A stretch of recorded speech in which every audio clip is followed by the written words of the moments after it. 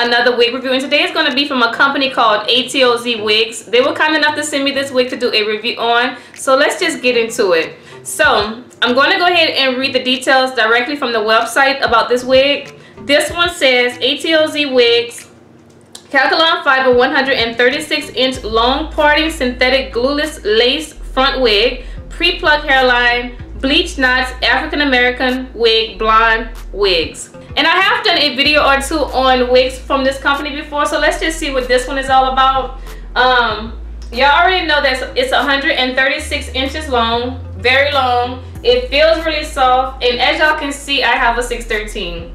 Y'all, I'm very, very afraid of 613s. I don't think I ever did a review on a wig that's only 613. Usually I have had the dark root, but this one is just straight 613. And like I said, I don't think I look that great in only 613, but I can't even judge because I never tried one. So let's just find out. I'm assuming that I'm not gonna like myself in all 613, so hopefully I'm pleasantly surprised. Because I do see a lot of brown skinned women, celebrities, Trina, Nicki Minaj, they all wear this color, so let's see if I can pull it off.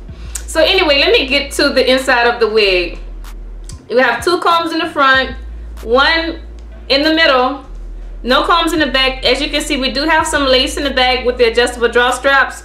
So let me go ahead and cut the lace off and put this on and see if I could pull this color off like Nicki Minaj and Trina. I'll be right back.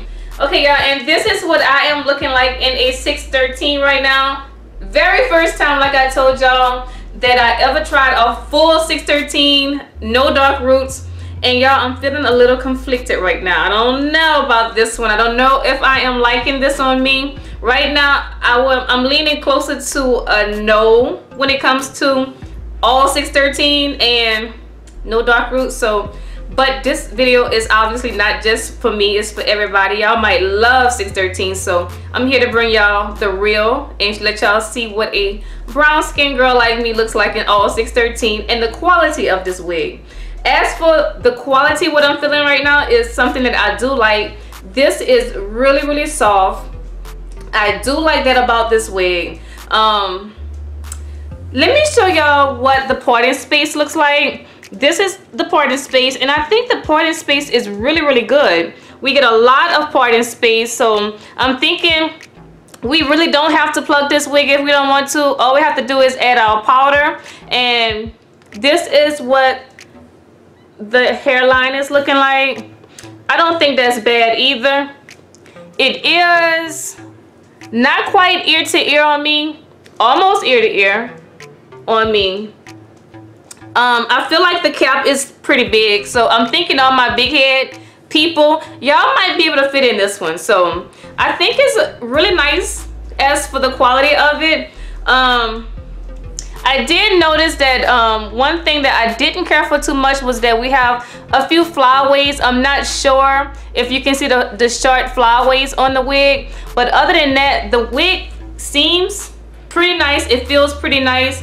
And let me go ahead and style so we can, you know, get to the nitty-gritty of this wig. So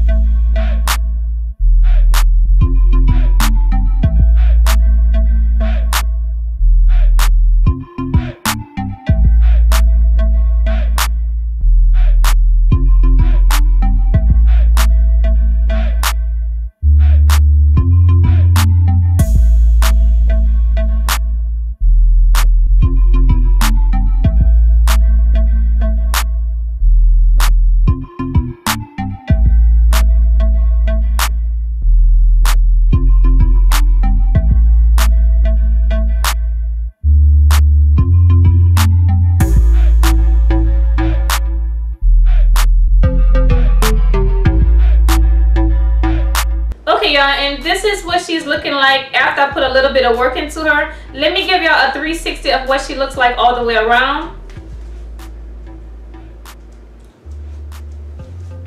Okay, and this is all of the hair in the bag. I think this hair is like the perfect density. It's not too thin, it's not too thick. As you can see, it's very long. I am 5'3", and it is to my butt.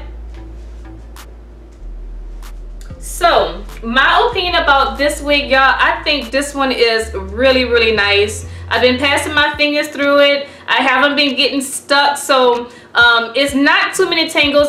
A little bit of tangling, but very, very few. I haven't gotten excessive amount of shedding. A little bit of shedding here and there, but not to the point where we need to complain about it, because I mean it's very light.